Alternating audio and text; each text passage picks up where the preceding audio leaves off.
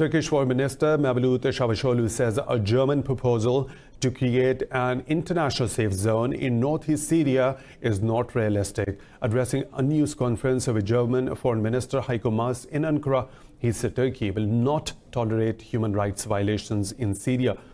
Ankara also rejected allegations by Amnesty and Human Rights Watch that Syrians in Turkey were forcibly repatriated and mistreated.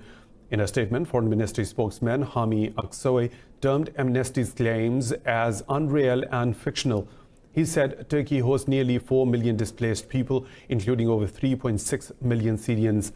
Aksoy said Ankara lent a hand to refugees when many countries were building walls on their borders.